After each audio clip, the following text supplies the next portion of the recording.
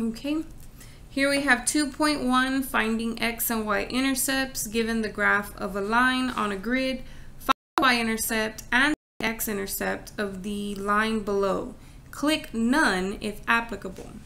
So here they're wanting the y-intercept. That would be where the graph crosses the y-axis, and that happens here. And what value is that? If this is 5, 1, 2, 3, 4, 5, each of these markings is 1 unit, so then I would count 1, 2, 3. So my y-intercept is 3.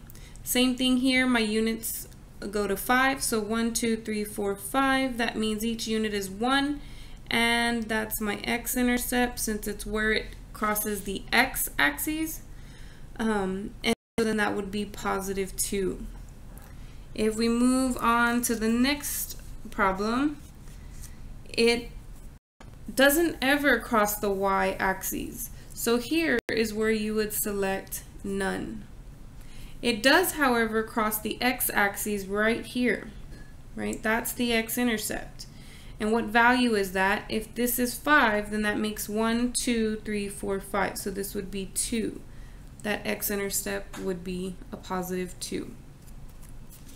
And then the last example is this here.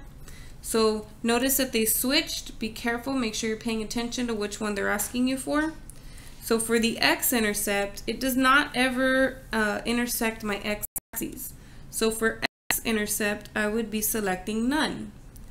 However, for the y-intercept, it does intersect the graph here in the y-axis. What is that value? If this is negative 5, then this is 1, 2, negative 2. So the y-intercept would be negative 2.